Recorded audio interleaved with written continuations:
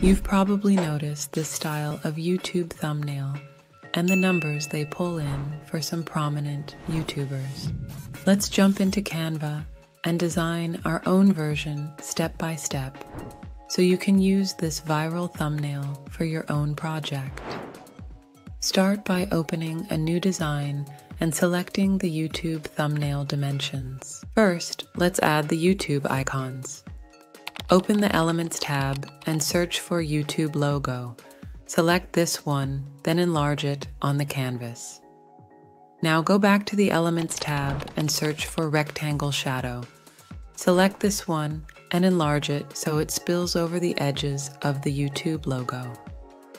Then open the Positions tab and select the Layers panel. Drag the shadow layer behind the YouTube logo like so. Then select both layers and group them by pressing Ctrl-G.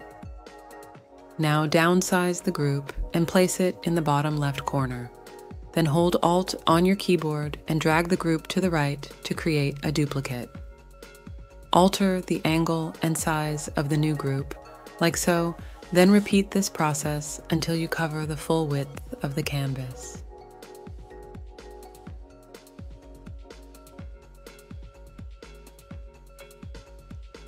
Now select all of the icons and group them. Hold Alt and duplicate the group. Then resize the group to half the width of the canvas. Duplicate that group to cover the full width, then group all and move it behind the larger icon group, like so. Repeat the process one more time so we give our sea of icons extra depth. For even more depth, go to the Elements tab and search for Realistic Shadow Effect. Select this one and place it between the first two group layers, then reduce the transparency to 40%. Add another shadow effect, resize to half width, reduce the transparency to 50%, then duplicate and move them between the last two group layers. Now, let's add this grid-like background. Navigate to the left sidebar, click on Photos, and search for Grid. Select a grid with a dark background, then resize it so it covers the entirety of the canvas and send it to the back. Let's add the viral graph. Open the Apps section and search for Charts. Select a line chart, then open the Settings panel and turn off labels and grid lines. Now open the Data tab and copy these numbers into the Series 1 column.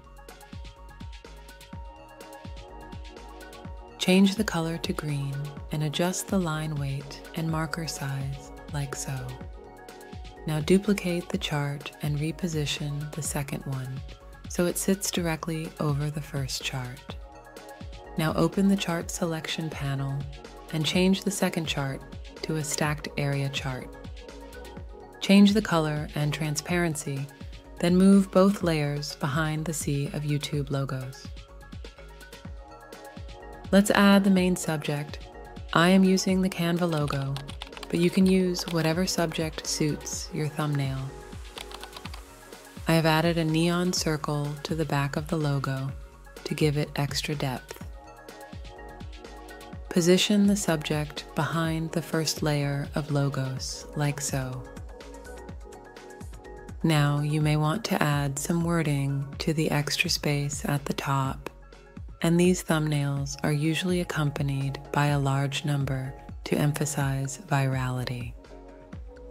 Let me know in the comments if there is another thumbnail concept you would like me to redesign in Canva, and don't forget to like and subscribe.